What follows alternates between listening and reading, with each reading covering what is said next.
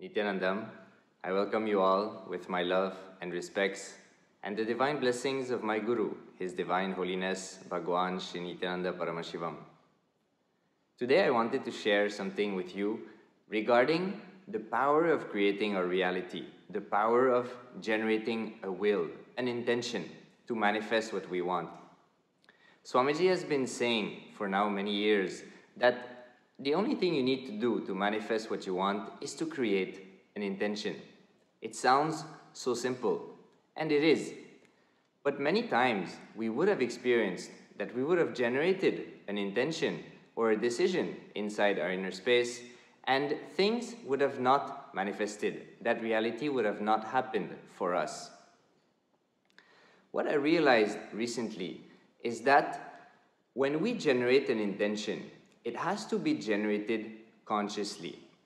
When we generate a conscious intention, our mind, thoughts, actions, words align towards that intention, and we therefore manifest what we want. Sometimes we generate an intention, but very casually, or we respond to life in a very casual way and generate these thoughts. At that moment, we personally believe that we really want that, but very quickly we can see that it is not manifesting. That is also why Swamiji focuses so much on showing the result of what intention we have created or what we are doing. The result or the reality that is manifesting is a direct reality check or feedback towards what space we are cherishing. When we see that we are generating an intention and the result is not manifesting the way we want, then we can start to realize that there is a blind spot or there is a lack of will or a lack of intention inside our inner space. And then we have the capacity to go back to our inner space, realign, recreate an intention, recreate a conscious decision, and then go towards that once again with a fresh energy, rejuvenated and alive. So, Swamiji was saying in one satsang that the first thing you need to know, that you need to see when you want to change something in your life, is that you need to see that you are not aligned to it. When you are falling, you need to have the courage to see and to accept or to realize that you are falling.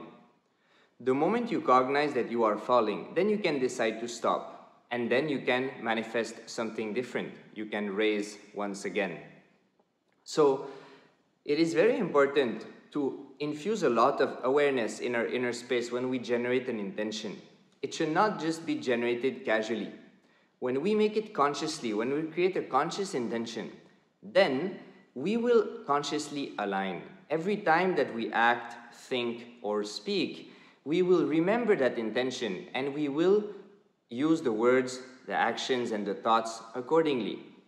And when that alignment is kept, when that integrity is kept with our intention, then the reality will manifest. It will start unfolding before us. So that's a very powerful thing. Many times, like I just shared, we feel we really, really want it, but it's not happening. So that is why it's very important to see, to check, is it happening, what we want? Is it happening or not happening? If it is not happening, then we need to realize, oh my God, it's not happening. So that means my intention is not pure, it is not integrated, it's not sincere. Because Swamiji said that a simple intention can manifest the reality you want.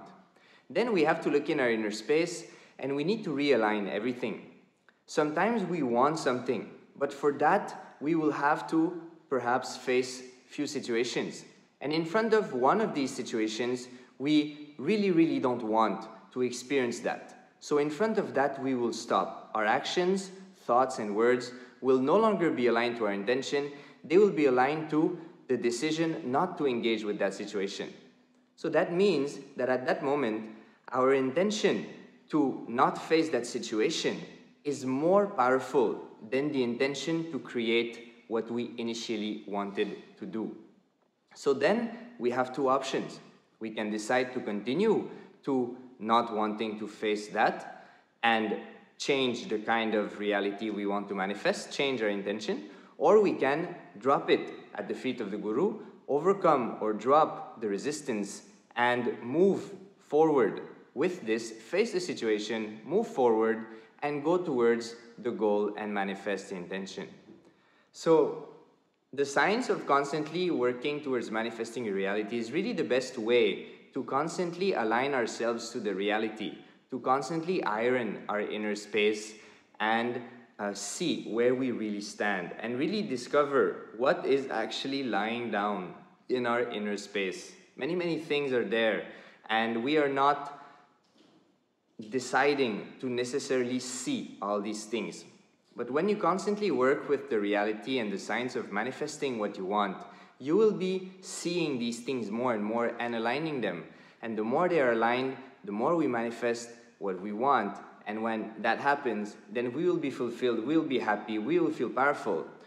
Because in the whole process, Swamiji always focuses so much on these two things. Do not cherish self-doubt and always be powerful. Always have powerful cognitions. When you're always powerful, you will always be making decisions, taking responsibility for these decisions, and moving forward every moment, no matter what kind of situation is presented in front of us. So that is one thing that, one click, understanding, cognitive shift I had recently, and I really felt that I should share that with you because I feel it's very, very powerful, and it really helps us to understand that what is inner space, what is conscious creation, what is the science of intention, what is the will, the generating a will, like Swamiji said. So that is all for today. If you have any forms of questions, if you want any form of help, please do contact me on Facebook for third eye reading, third eye scanning, manifesting powers, or any questions. The link will be in the description below. My name on Facebook is Shri Nithya Ashutoshananda, so add me, send me a message.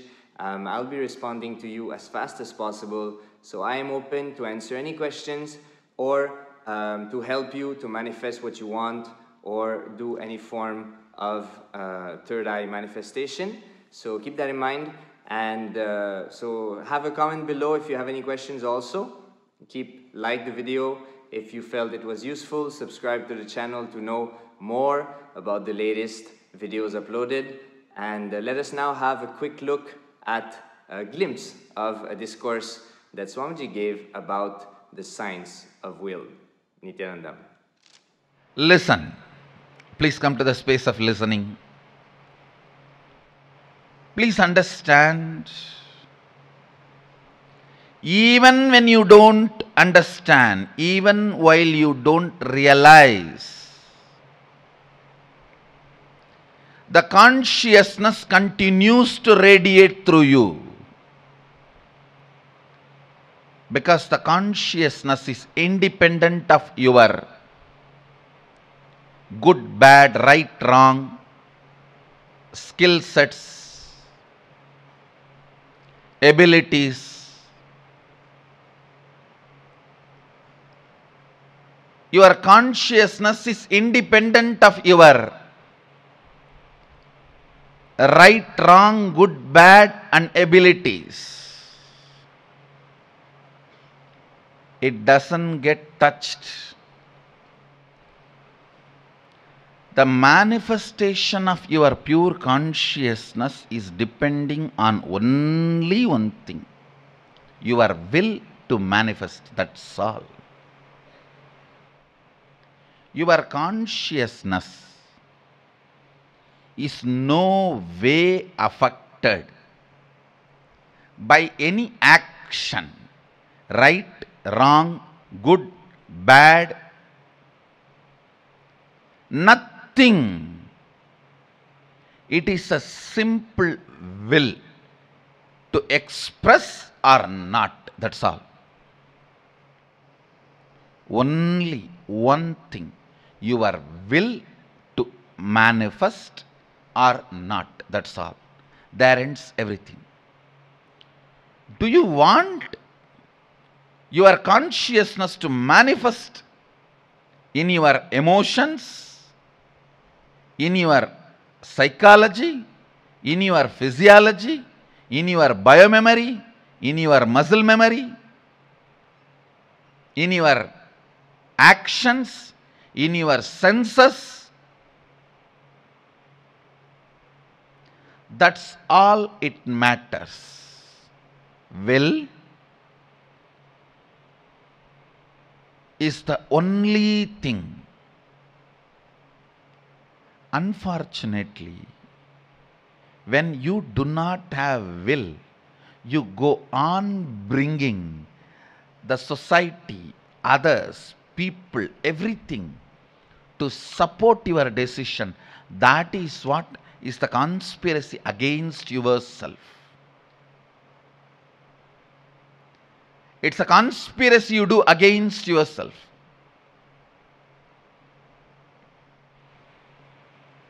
If you master the science of manifesting will, actually there is no science in it. It is straightforward, street smart rudeness with you. That's all.